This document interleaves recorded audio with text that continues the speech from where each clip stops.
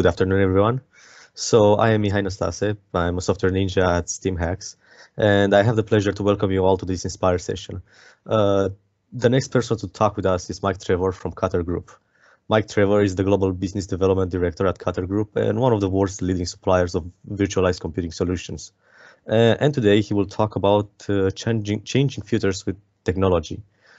In his talk, Mike Trevor will share how the Cutter Group has evolved from humble beginnings to become one of the world's leading experts in virtualized IT solutions, and how they've been able to innovate technology to transform the operations of many organizations, including a number of education establishments. So, Mr. Trevor, you have the audience. Please begin. Thank you. Please call me Mike as well. And I think I always thought I had the coolest job title ever, but being a software ninja, I think trumps that. So well done, Mika. Thanks very much for inviting me here today, and thanks everyone for joining. Today is just really an opportunity to sort of tell a bit of a story to try and appeal to a number of parties. I know there's very heavy leaning towards the academic side in terms of our attendees today, and thank you all for making it. But I think there's something in here for everybody. So the things I'd like to just sort of cover today and give you an insight into is the story of us as a business and how we have grown from literally nothing to becoming now recognized as a leading light in the field of virtualized technology solutions. So our journey, how we've got there and the path that it's taken. Some of the core technology that forms part of that, particularly around our desktop solutions, and how that journey has evolved as the technology's evolved, but also, and probably most importantly, I think, is this how technologies that we're using have changed people's futures, and particularly how that now impacts in the post-COVID world, which we're all experiencing, which is forcing change in a number of areas, both in academia and in private enterprise and public sector as well. So I apologise if all you're going to get to see, I'm not going to murder you with PowerPoint, so you're just going to get to see my radio-friendly face for 20 minutes or so. So us as a business, we started in 2005, so we've got a track record now, 15 years.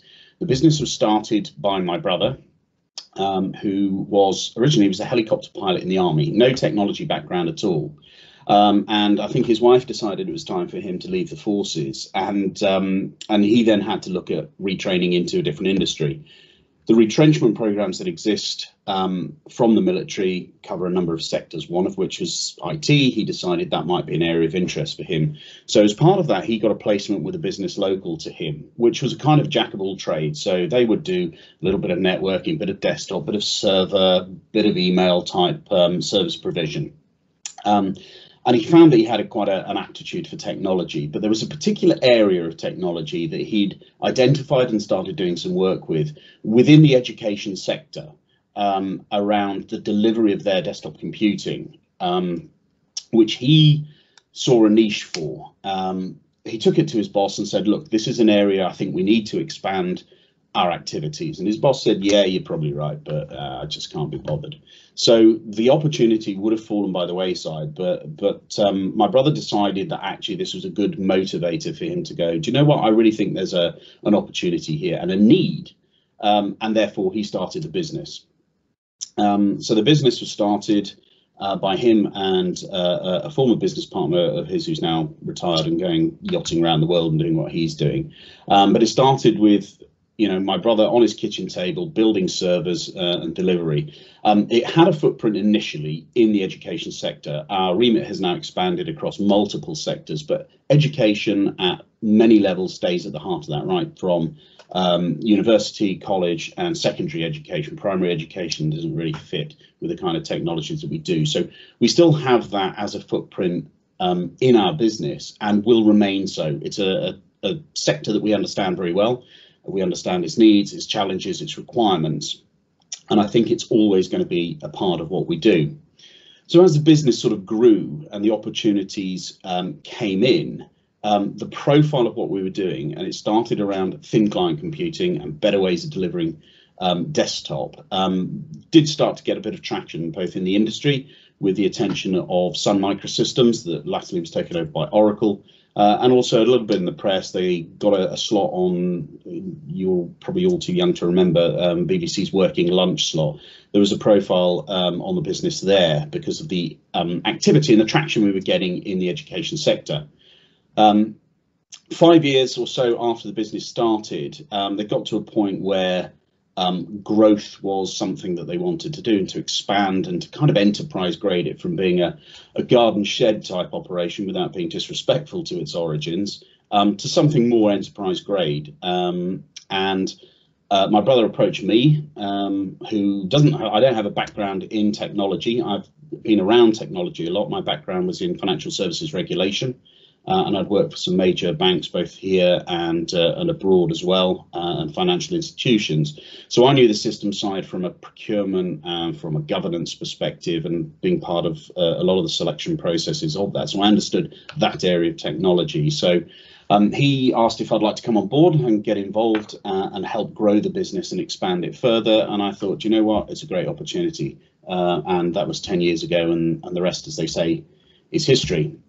Our business has now grown organically in that 15-year period to such that we are now 14 individuals, of which the vast majority, I'm the exception, and a couple of guys in sort of admin and logistics.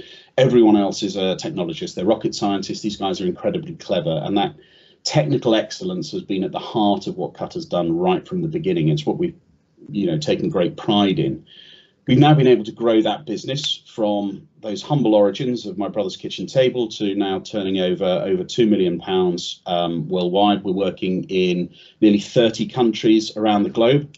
And actually, we're also a service provider to a number of high profile and also some niche technology vendors. Probably the biggest, most well-known one that we're a service provider to is Fujitsu, obviously a huge Japanese super corp. Recognises the value of 15 clever guys and girls doing stuff with their technology. So the reason we started doing what we do was because we saw an opportunity to do technology better.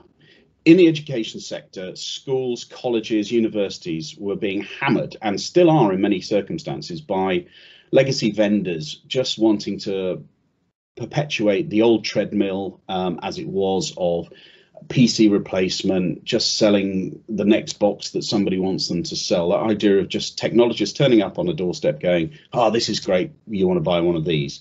And it was identified that we felt that we could do better. So our first foray into that, and the opportunity why Cutter was started, was around a better way of delivering desktop computing. And it all started with these cracking devices, the Sunray. Now obsolete, although we do still have some in production environments because they last so long. And this was a great way of breaking the PC cycle. So instead of having, and I don't want to teach you to suck eggs if you're familiar with thin and zero client technologies, but this basically takes computing away from the desktop and puts it into the data center. And this device is what then provides that experience to the user. It's a picture painter, nothing more. No moving parts, no processing done in that box. And you can see from the size of it, it's obviously a lot more portable, a lot more discreet, doesn't generate or indeed consume huge amounts of energy, doesn't produce heat, it's very quiet. So education was a great environment to see these things. It's boot up time, incredibly quick.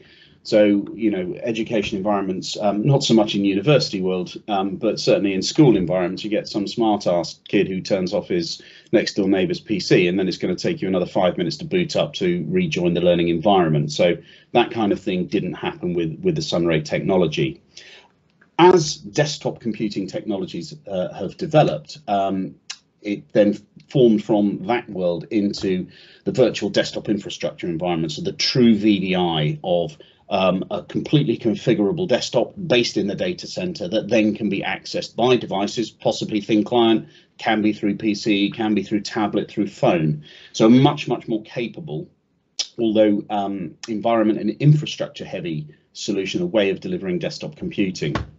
Our initial relationship was, as I've said, with Oracle, and as Oracle's Sunray technology became more wide, particularly in education, they also developed the Oracle VDI platform as well, which was fiendishly complicated, which worked in our favor, that we suddenly became renowned for being the company that really understood it best. And actually, way before we'd even got to the size that we are now, we, as a company, had delivered Oracle VDI to more customer sites globally than anyone else, which was amazing. We had a very close relationship with them. They understood the strategic value of us as a technology partner with our expertise, and that allowed us to build that kind of niche position. This led us to working overseas. We always assumed that lots of people could do what we do in this technology, particularly in virtualization on the desktop, but actually it turns out that they couldn't. And we were flown into Oman by Oracle to rescue a project that had gone very badly wrong in a very prominent university in Oman, where a local partner had tried to deliver a VDI environment, had made quite a hash of it. And Oracle themselves couldn't bail it out. So they asked us to do it, and we managed to get alongside them, get our arm around the customer. We visited their site. We did a mini audit for them and said, look, you know, we know we can fix your problems. Will you give us the opportunity to do it? They actually flew some of their staff over to the UK to look at some of our reference sites and to talk to our customers and say, look, do these guys know what they're doing? Because they were really on their last legs with the technology. And they said, OK, we'll give you an opportunity. We managed to fix it. They're still an existing client of ours, and we've migrated the technology as that's gone on and expanded it further. But what it showed us was that there was a great opportunity for us with a unique set of skills to take that further. And now we've expanded our business throughout the Middle East region, right across the whole GCC area, as well as other parts of the world. And it also led, as part of our growth and expansion, to setting up an operation based on the island of Cyprus, to give us a little bit more geographical coverage to what we do, and also a fantastic place to hold board meetings when we need to as well. Just want to talk a little bit about the way in which we work as a business. As I've said before, we're very focused on our technical expertise. What I found on the receiving end of technology companies coming to talk to us about, we've got something that's going to make your life better, is everybody tells you what they've got's the best. And as technology becomes more and more complex, it's more and more difficult for customers actually to discern what is right for them. And so they really need to look for trusted advisors to help guide them on that journey. Now, if that trusted advisor has vested interest in particular core technologies, then they're going to be telling them that this technology is the best. And people hate being sold to. So we always maintained we wanted to operate our business on a consultative basis. We have no sales force at all. Nobody has a number. Nobody carries a number that says you've got to sell X, whether it be X widgets or whether it be X revenue. Nobody has to do that. Now, the reality, of course, is that every single one of the people in our business is effectively selling because they're promoting us as a business, our expertise with existing and new customers. But nobody's got that sales mentality that you reach the end of the quarter, I'll just go and sell one of these storage boxes to this customer, whether they need it or not. And that's led us to a position where our credibility in the marketplace and with our customers is second to none. Another interesting one for us as a business is that we don't maintain any office premises anywhere on the planet. We're working right across the EMEA region, from Sweden as furthest north at the moment, down into Kenya, right through Europe, loads in the UK still, and as I say, lot of footprint in the Middle East. Nobody has an office to go to. This is my office here, built in my garden. Everybody is remote. So I'd love to say that it was done because we knew that there was going to be a global pandemic on the horizon. It wasn't. It was about efficiency. It was about managing cost, so we don't have to pass real estate cost on to customers. It was about work-life balance for people. And it was about productivity as well, having people sat on trains or in cars, trying to find somewhere to park to get into an office, which is absolutely prevalent now. It's just not a good use of anybody's time or indeed money. So we've maintained that remote operating model. We maintain the systems around the globe remotely. We do that through strategic partnership with other businesses, which I'll talk a little bit further on. We do put people on site when necessary. In fact, my role in the business is from the strategic side. So establishing partnerships in local territories is my job. Outside of COVID world, I sit on planes, fly around the world shaking hands and drinking tea. So I think I've got the best job. But actually it means our operating model is much more efficient than, you have a problem, you have to wait for somebody to turn up on site to access the servers to examine the problems and do diagnosis work. We can be there instantly. In fact, most of the time we head it off at the pass because we have constant monitoring on all of the systems we support, and we're supporting extensive numbers of systems, both desktop environments and data centers in a variety of countries.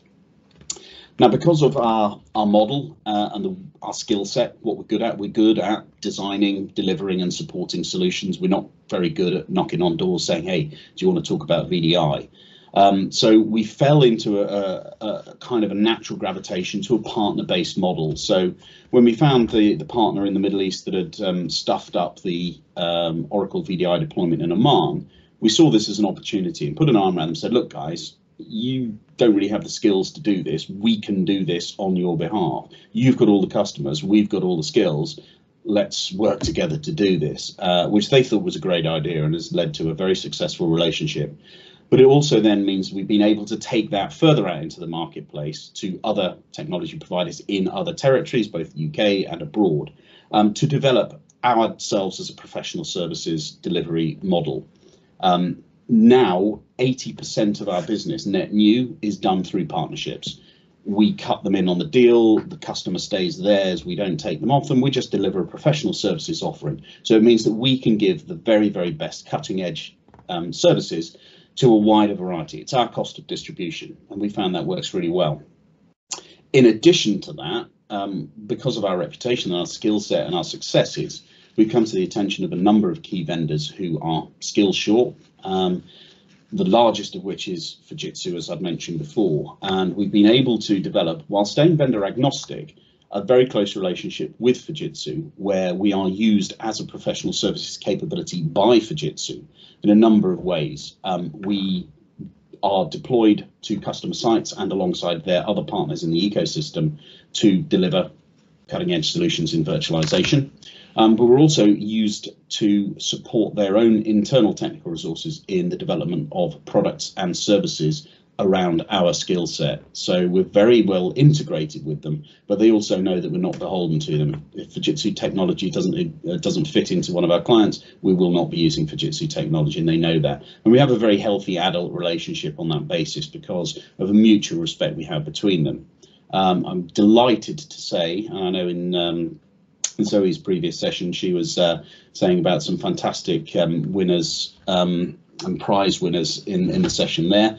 We, for the second time, and the first time any company's done it, were winners of the Fujitsu Global Innovation Award on Thursday for a project which I'll talk a little bit about a bit further on in our session. So we have a great relationship with them. We've been very successful, but they've still got to step up to the plate and make sure their technology works in the environments in which we're talking. So from the technologies that we've, thank you very much. From the technologies we've been working with, as I say, we started in thin client world. Great opportunity to take computing away from the desktop, just with a device for access. Fantastic technology. You can see in the top there, it's got a little slot port. So session portability, you could be typing an email on one session, take the card out, move to a different office, a different classroom, for example, put it into another Sunray device and immediately resume the session halfway through the email that you were in. So that kind of session portability, as well as some of the other advantages I've mentioned, were absolutely crucial in the early days of making desktop computing revolutionary.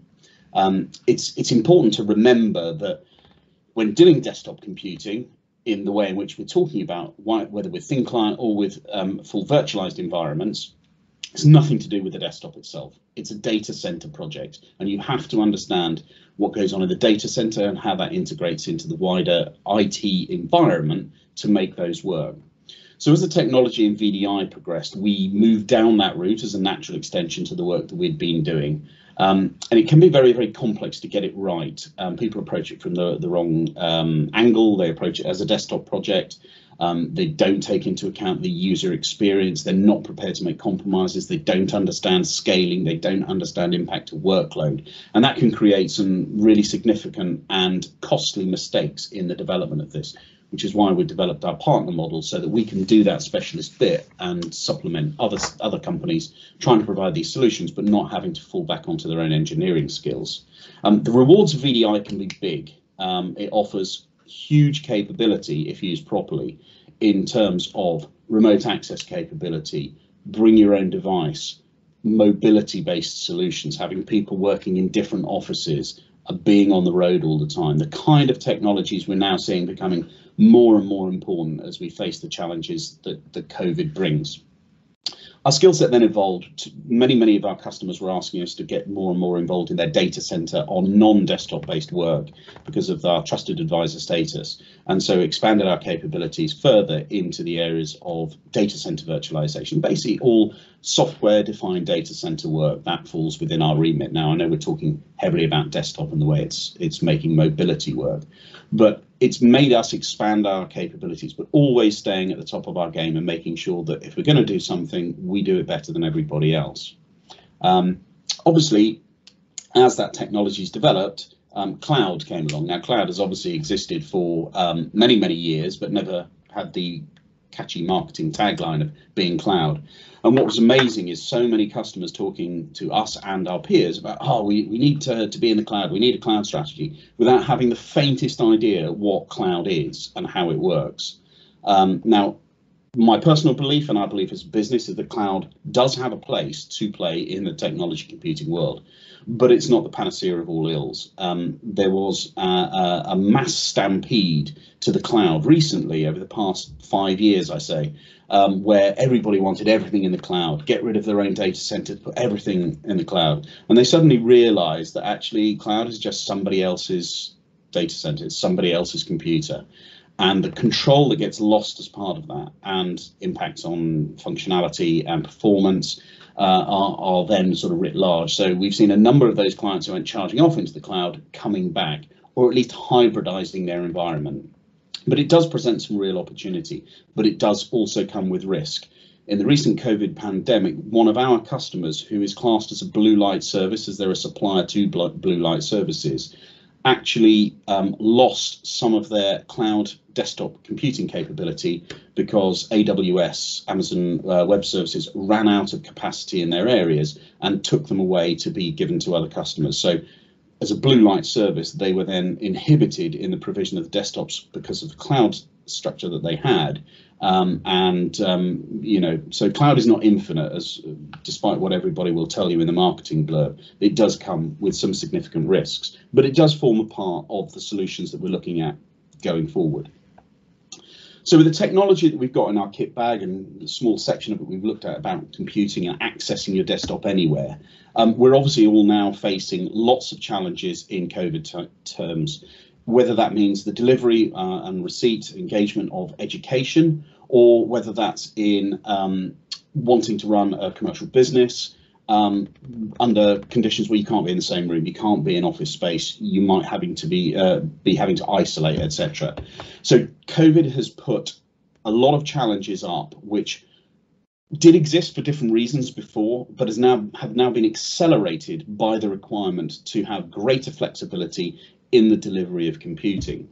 I just want to talk through a few examples of where we've used our technologies and capabilities to make real change.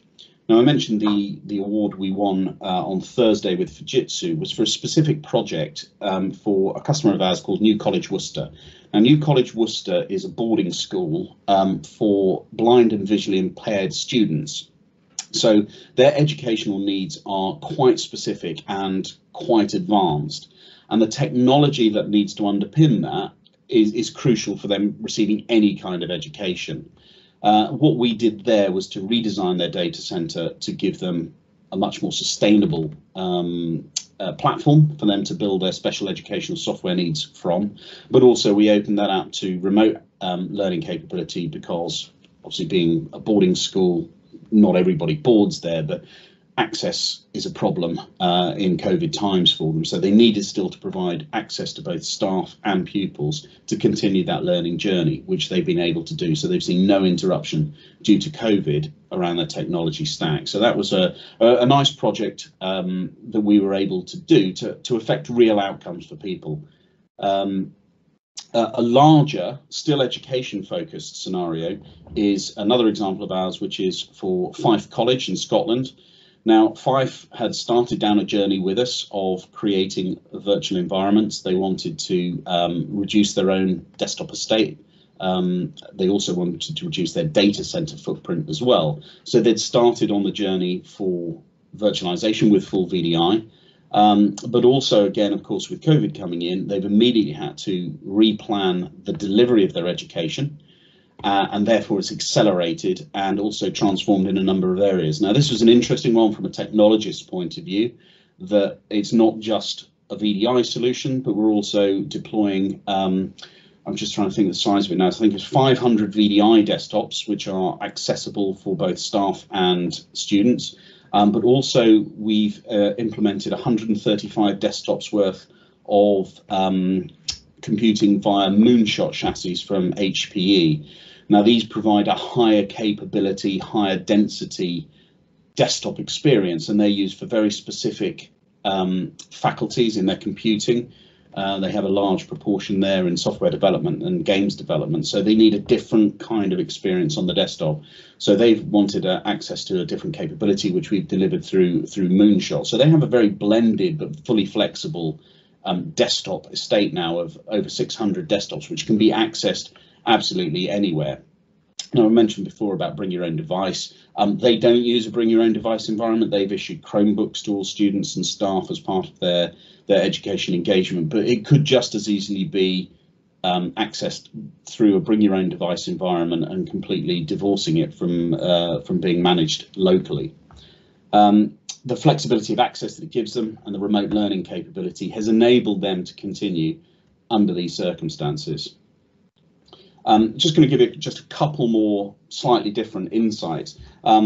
Again, sticking in education, a project we did, which was our first winner of the Fujitsu Global Innovation Award, was very much data center focused, but it's about facilitating and making how, being a great example of how technology can change people's lives. And this was a project with the Oxford Partnership in Saudi Arabia. Now, this is a partnership set up to provide education to women in rural parts of Saudi through obviously social and political challenges in Saudi Arabia. Female education is a difficult one to deliver, and particularly into rural areas where the challenges literally of data centers being knocked out by power cuts or sandstorms and this kind of thing was a reality. So what we did with TOP was to develop a remote hub activity for the 3 colleges spun outside of the main data center, which was set up in Medina, which means that they're not reliant on having local access to support and technologists to provide the environments. They have a core team in Medina that we then support that data center there, and also then the remote hubs that are based at each of those colleges. And again, I'm not a technologist, so the racks and the data center servers and all that stuff is of zero interest to me. What interests me is how access via that technology has created opportunities for these women and girls to get an education that they wouldn't have been able to access, and also the next progression of that as they're setting up business centres to take them from education and to make them workplace ready as well. So that's something we'll be supporting TOP with going forward. Taking it back more into the commercial sector for the last example, I can't name them, but a major UK energy company that we've been working with wanted to move into the cloud. They wanted to move into a public hyperscaler. They had a very aging data center they didn't want to support anymore. They wanted to reduce their real estate costs. And again, the project started initially pre-COVID, but very quickly expanded to an accelerated program to facilitate them continuing to be effective in delivery of their services. So this is a 30-site operation, so it's a very disparate solution in terms of where they need their desktops delivered. And it's about 1,000 desktops in the environment, just over 1,000 desktops that need to be delivered. Of course, a lot of this is facilitated by changing operating model required, remote working, people working from home, office shares, reduced office capability, and they needed that greater flexibility. So we've been able to do that with Citrix and Azure for them. And it just means that they can sort of stay ready and able to meet these COVID challenges. And I think COVID for me, and I think it has for economic models more than technology models in some ways, that COVID is accelerating the change that was already in place, and we've never been busier, which is great. And we can certainly see that this kind of technology facilitating change in business models and learning environments is certainly going to continue. But just to finish off in summary about sort of us and our technologies, that what we've enjoyed and how we've been successful, I think, is because we're swimming in blue water. Now, what I mean by that is, and this was explained to me by a very clever Australian chap once, that you can have red water and you can have blue water in the ocean. The red water is where everybody's fighting. It's the shark pit where everybody's rending each other and there's blood everywhere. It's a very difficult place to become successful.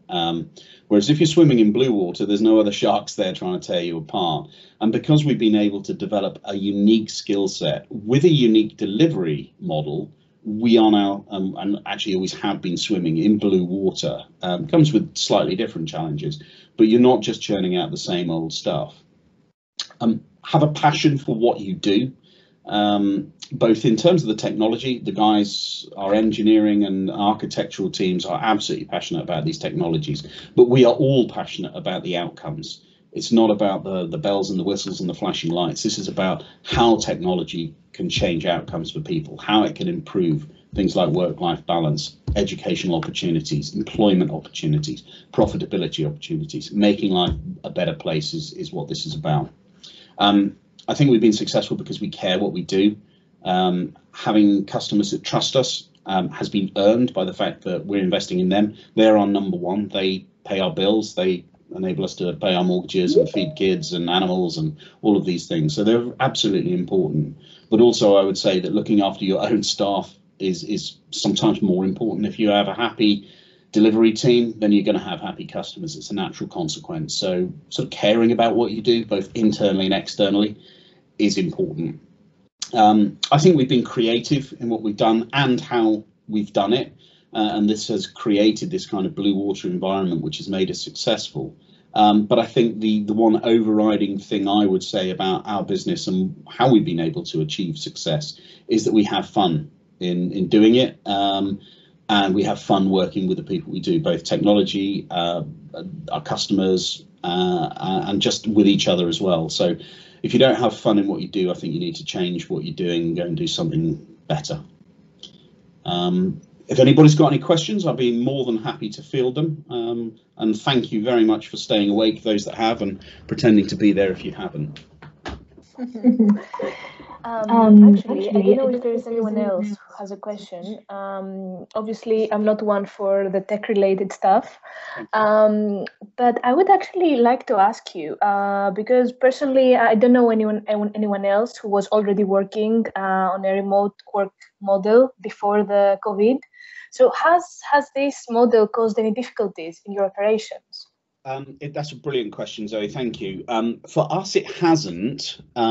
Simply because the business has always been modelled on this. Now, the challenges that throws up is that actually we need to make sure, and we've always had to make sure, that we're recruiting people that can adapt to this environment. Very few people that we've taken in have been in a remote working environment before. They may have done it once or twice, or a little bit, maybe one day a week. But actually getting the right kind of people with the right mindset is very important. And everybody thinks about, when you talk about the remote operating model, it's about, oh, how can you trust people to do it? And that's really not the way to think about it. So for us, it hasn't been a massive transition, but it has made us look very carefully about our recruitment strategy. There's a real risk of people becoming isolated, leading to, depression, dissatisfaction, lack of productivity, all kinds of challenges that come with being isolated from that opportunity to, be in an office, see people face to face, that human interaction, what we like to call the water cooler moment, where you can talk about what was on television last night, the latest movies, gadgets, whatever, in that kind of face to face. So we've put in things that facilitate that. So we have varying chat rooms using Slack and others for specifically engineering things, where they can share information on tickets and more collaborative working type activities. But we also make sure that we are checking in with people from a management basis, not are you doing it? It's the are you okay? Is there anything we can do to help? We're very flexible with our people and their time. We give them the chance to go and do things that are different. We encourage people to take breaks away from the desk. It's very easy, particularly for technologists, to just be sat in front of screens all the time. It's their natural habitat. They like it. As long as somebody slides pizza under the door, they're happy. But actually, they need better care than that. Being out, being physical, change the environment. Personally, because I'm based at home, I like to change my environment. Very often I'll go and work in a coffee shop. I'm going to do my shopping in town, but I'll spend an hour working in a coffee shop just to see other people, be in a different environment rather than the same four walls. And I think that helps. What I do think, though, you're right, Zoe, is that there are massive challenges for businesses or organizations that are now trying to migrate to that model or have been forced into that model, that their entire management structure, their expectation on performance is very, very much geared to the office environment. You can see what people are doing. You can see they're there. Of course, the reality is that we know, and so many studies have come out, that people sat at desks in offices aren't necessarily the most productive. So I think people are now looking at more output-based management of productivity. So rather than are they sat there working for 8 hours a day, it's are they producing what I'm expecting them to do?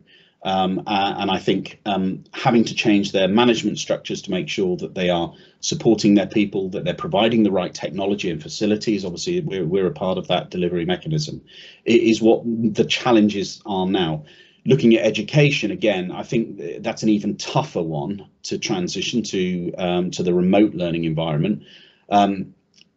We've all sat through lectures and classes and nodded off because the room's a bit too warm and the late nights the night before, but everybody gets sick of Zoom, everybody gets sick of Teams meetings. So planning and structuring in the educational environment for those kind of deliveries, I think, is fundamental. And of course, the technology that needs to go alongside that to provide it is key. But I do think it's pushing organizations to think very differently about what not having people physically with you, either in a working or a learning environment, is doing, and they're having to remodel their thought processes as much as their businesses or organizations.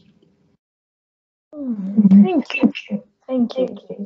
Anyone else? Another question? Okay, works for me because I do have another question. So I wanted to ask you, because I know that you're also involved in the, you're leading actually the recruitment in the company, right? So we've invited you before to be part of Innovation Fest and assess final year projects. Yeah.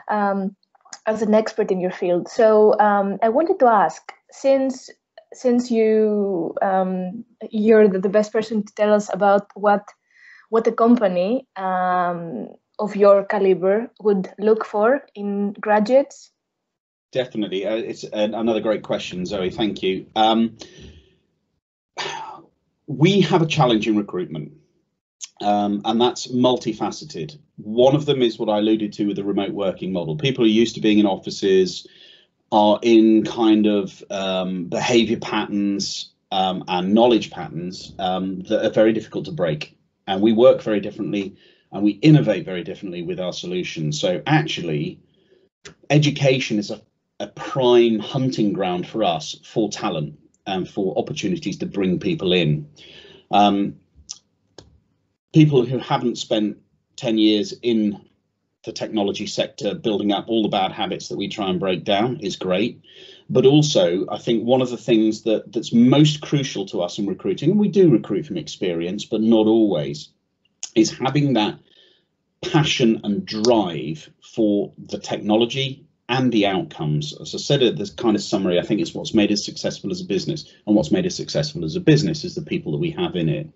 So for us, I think identifying raw talent is great. Now, I don't want to demean at all academic achievements. They are important. There's some great courses out there which give fantastic foundation, but also more advanced academic approaches. And I think the practicalities of solutions, you know, some of the final year projects we looked at earlier this year, particularly in our field, the two candidates that we saw, the two graduates, they've done some excellent work, and it was really heartening to see, and we were delighted with that. And what we would look for is somebody who's got that that next level. Okay, I understand the technology. Now, what can I do with it? And do I have a passion to continue to push and to learn and to deliver outcomes with it, rather than resting on the laurels of I understand how the gadgets work? Great. Lots of people understand how the gadgets work.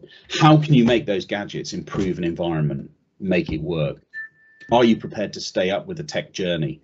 So I think for us, it's attitude, it's potential, because academia gives a fantastic depth of learning. Taking that depth of learning you get from academia and then learning further in industry is the next evolution from that, and a passion to continue to develop and learn and push and question, I think is what we look at. So to answer your question in a very short answer, Zoe, is attitude and passion, I think, are what we look, and raw talent. Excellent. Right, thank you, Mike. I don't know if anyone else has any questions. I like those three things. Attitude. I think I grew up being reminded attitude is one of the most critical things that you will ever get to 100%. Yeah. I also appreciate you said attitude, raw talent, and the middle one was. That's a great one. So I think that raw talent was really fascinating, where you've got the word raw in it, and how you appreciate academia. Yeah. We're not expecting as an employer, Rehan, for academia to present us with a finished article.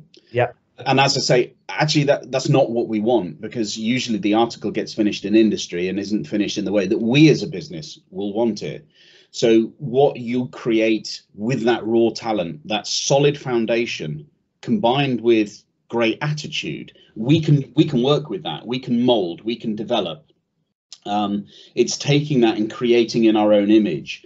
And the further we've gone in our journey as a business, 15 years now, feels longer, sometimes shorter on others, but what I think we've worked out is actually having raw material to work with in terms of our people is far more rewarding for us, far more effective for us, and therefore far better for our customers, because it means that we can create along our image. It may sound a little arrogant to say, we don't want other people's legacy problems, but actually we do have a very specific way of doing things, and we do have a very particular requirement about our working environment and the attitude that we want. I know that if we cut any of our engineers or architects in half, we would see them like a stick of Brighton rock. They'd have cutter written through them because they buy into what we do. We then buy into them as well.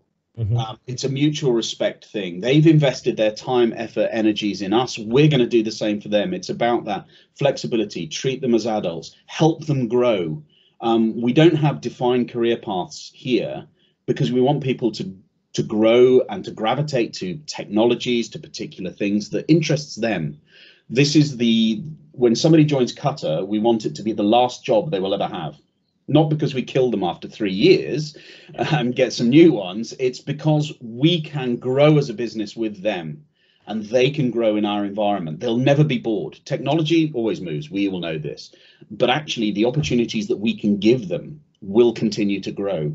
So if they have a particular interest in networking, if they have a particular interest in thin client desktop device computing, we can develop that. If they just want to be architects, we can help them with that. And we're never going to be short of opportunities to throw them into, because every single customer is different. Every single environment presents new challenges, whilst having a commonality of things that we've seen before. They're never alone. Collaborative working within our team is important. So for me, Rehan, I think the raw talent that you produce is exactly what we need. But we as an industry can't rest on our laurels and just expect you to produce raw talent either. We've got to be involved, and this is part of today, and we're delighted and grateful to you that we want to help you develop the raw talent that we need. And the more we can do, the more exposure we can give to people through projects, through mentoring, through all of these kind of interactions, can only be good for the people in your environment. And that means they're getting more out of it, which means we, not just us as a business, but our peers and throughout the industry, are going to be getting better quality people to choose from. Yeah, and it's absolutely, what is it?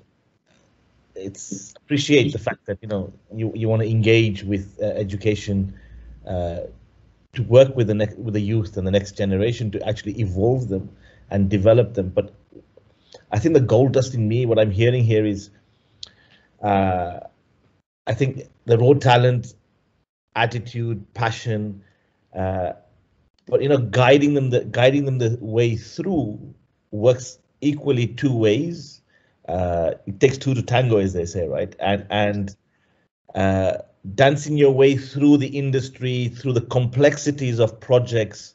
It's not just about the company or the management of the company, but it's equally the tech wanting to understand the deep problems of the company and grow that company is absolutely fascinating. And I think from the raw talent perspective, where we are all technologists and we love to code and we want to sit down and just hide behind the screens, typical computer scientists, is to open up and say, you know what, let's understand the business needs and the business wants. I totally get that.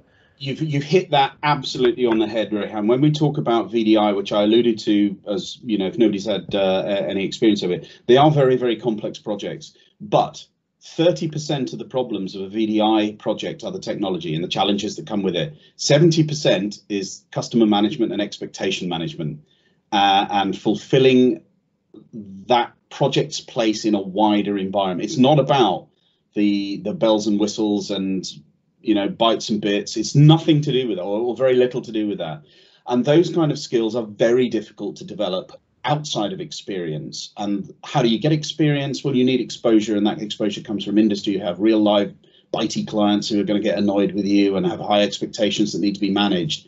And that's where we can get involved with education and expose your people to this, give them a flavor for it, and to help them understand what those challenges are, to help them navigate them, to help them come up with answers that we might not have thought about in challenges that are either technological or wider project related. We don't have a monopoly on what makes success in technology. We've got a bloody good track record, but we've still got lots to learn ourselves. Yeah. And you don't need to be long in the tooth technologist to teach us. You can be a bright-eyed, bushy-tailed somebody with the right attitude and passion. We can learn from that as well, and always seeing an opportunity to learn and grow and innovate is, I think that's what sort of we want. We've espoused that in our corporate culture. And that's why we'd like to encourage that in academia, because then that means we're seeing people looking at, innovation and outcomes and, customer-centric view of technology, not they like a particular technology and they want to sell that to as many people as they can. Yeah, you can do that. And there are lots of businesses out there that have made, livings doing that. We could make more money as a business if we were more, excuse the expression, but hard-assed about the way in which we do it. We could really make more money, but that's not what we do. We're very commercial and we're very successful, but we want to make sure that people are getting proper value from our solutions, that we're with them for the journey. We're not just leaving them in the lurch, that we're continuing to drive forward innovation and opportunity that's going to improve their world, whether they be school for blind kids in Worcester, or whether they be, well, we do a lot of government work elsewhere around the world, whether it be a government department somewhere in GCC that have very different priorities to the blind school. The attitude's the same. They must get value from their engagement with us. They need to have that experience as a good one, both from a technological and from a softer skills side. It's interesting. So a very quick question for me is, are you recruiting graduates on a regular basis? Not on a regular basis, because our growth is organic, but yes, we do. And we are always open. What we like to do with our recruitment, because we could go and recruit 10 people tomorrow and hope that the business then supports them. If the business doesn't support them, then we're throwing 10 or 5 people back into the pond. That's messing with people's lives. That's not what we do. We take whilst we're really innovative and creative in our solutions, we're very conservative in the way in which we run our business. Security, for the reason I said, people are buying into us. We don't want them to be thrown back onto the job heap. We don't want them to want to go to another company to try and improve and further their careers. So we are circumspect in the way in which we grow, but we do grow. We're recruiting, I would say, on average about 1, maybe 2 a year at the moment. So there is opportunity, and BCU is definitely a place that we would be looking to engage to talk about, okay, who's on the radar? And what we do is we create a radar of people we know, people we're aware of, who, and some we say, go and find your feet somewhere else first, go and learn a few things, and then we'll talk again. Other people we go, actually, yeah, you've got the raw knowledge and talent and attitude we need now, and we can bring them into that environment. Really interestingly, we're just looking at a kind of an internship for somebody at the moment. So they're first year of their college course, so they're 16. It's the son of a very, very clever technologist that we've known, not in our business, in another business, who feels his college is letting him down.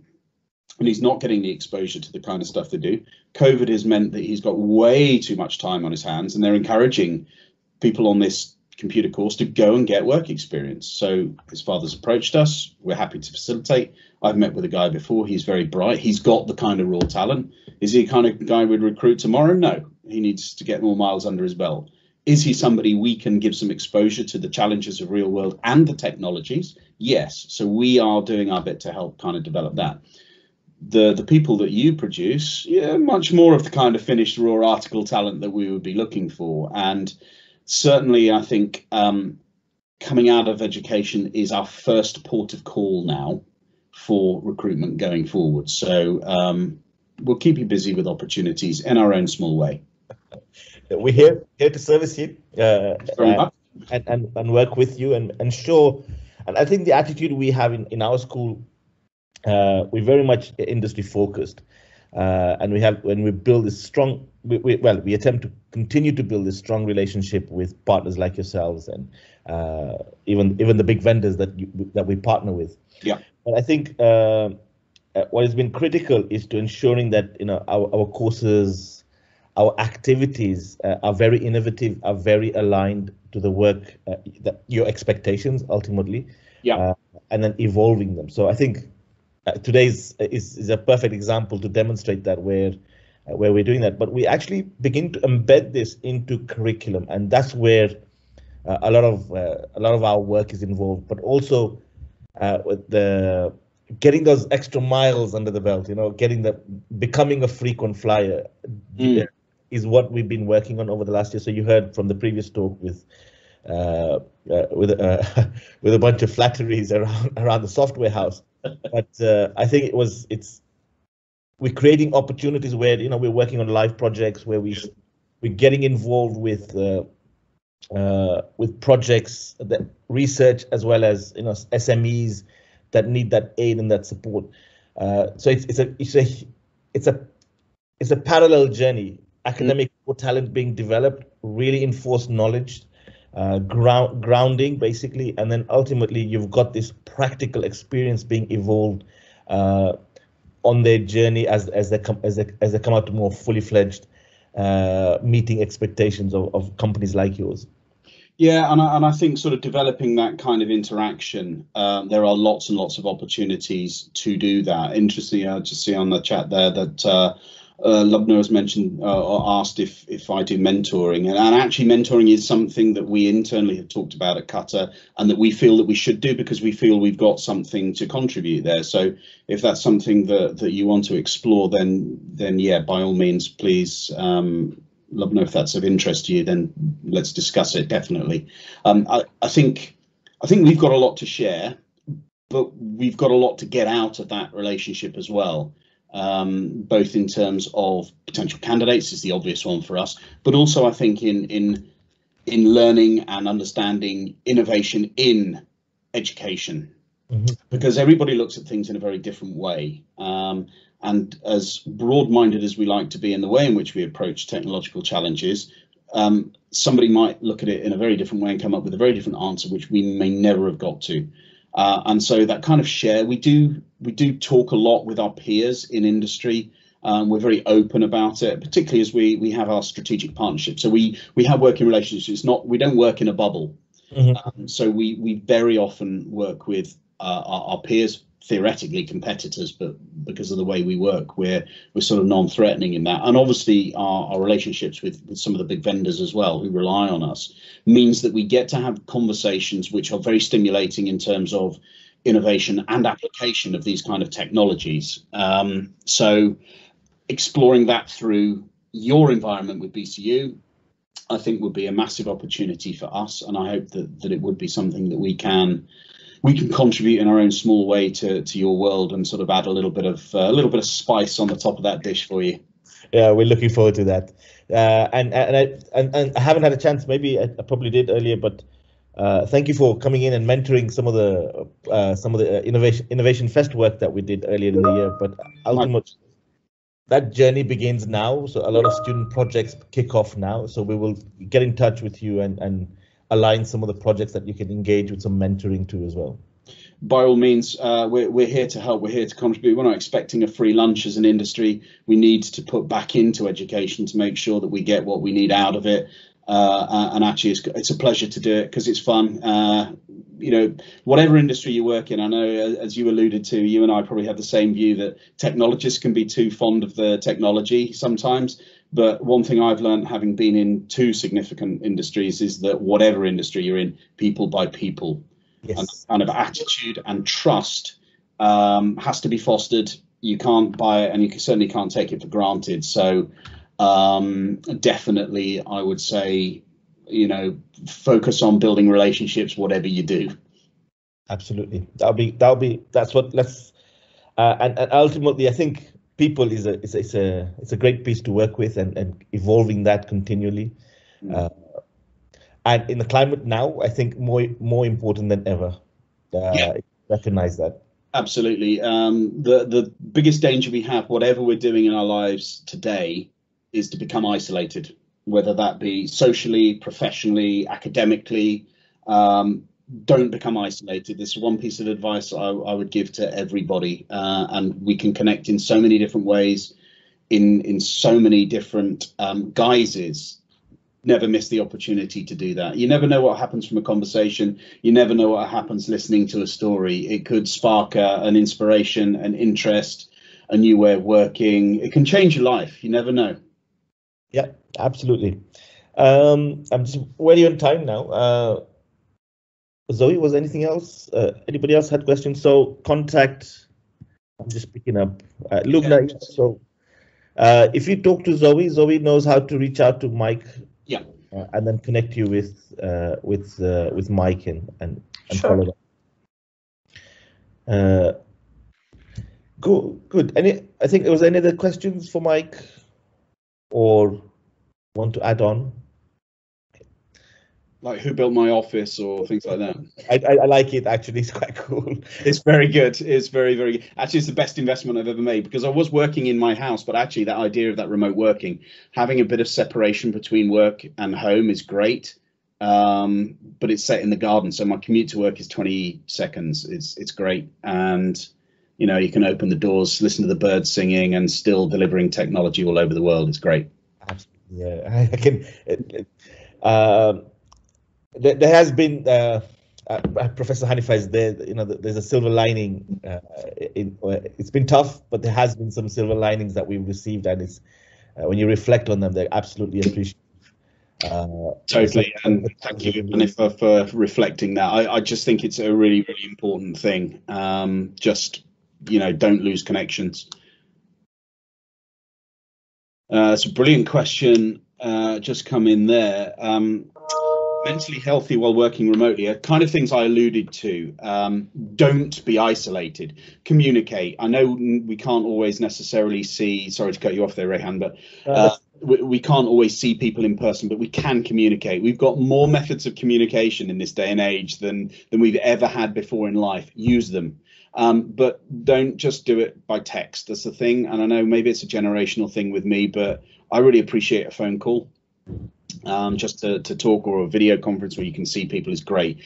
Text message exchanges are great and can help you stay connected, but also just listening to the sound of somebody's voice can be great as well.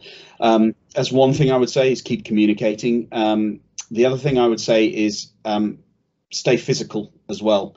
Our physical health has a direct impact on our mental health. A lot of the people in our business, they have dogs, so they go out walking their dogs, and we make sure they do that. Gym visits, just walking, cycling, all of these kind of things.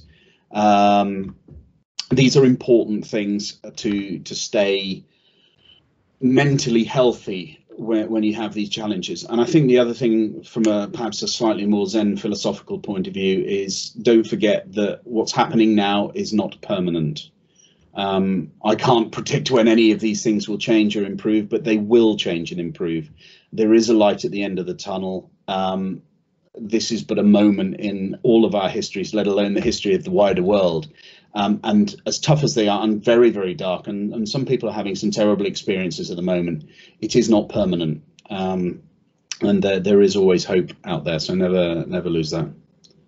Absolutely. And I think sometimes when I think about the experiences and some of the challenges that health organizations have faced in recent time, we take it for granted, because I've been talking to some of the teams that run the technology behind this, and we have a session later on this afternoon at 3 o'clock, which will give you some insights of some of the technology teams that run some of these major scale-up projects that support such an amazing infrastructure like the NHS. So it's going to be interesting to hear those conversations too. Yeah. So was there anything else? Who's wrapping up? I can't remember. It's not me. I'm going to say it's Zoe. Discussion with Mike all day long, by the way, guys. Totally, Hanifa, agree with tech people about how the tech can help people. Yeah, it's outcomes. There's some amazing tech. Invest in it, learn how it works, do really exciting things, count the number of lights on the front of these boxes, because it's amazing, but the most important thing is what they do for us and what they do for us as a society. So yeah, let's I tell all my engineers this all the time, and they just laugh at me and go back to playing with their tech. But super. I really thank you for coming today, Trevor. Do stay with us. Let's follow up. Let's definitely have some conversations around how we engage, how we partner, and other opportunities that we can bring to the next generation. I look forward to that much, and thank you very much for including me in today and the other work that we've done together. It's been a real privilege. Yeah, it's been really insightful to hear what Clutter. To be honest, until Zoe introduced yourself to the university, I hadn't heard of Clutter. With power behind the throne, Rehan. This is the thing. You always hear about the other guys. It's all the other guys. We do the work behind the scenes. We're not glory hunters. No, I can see that, and it's fascinating to the scale and the reach of the organization, and it's absolutely. I'm sure it must be rewarding in the work you do and seeing the end outcomes. Massive.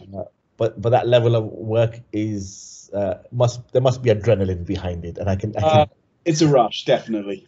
I can see that, and hats off, well done, congratulations on scaling that at that level. Thank you very much.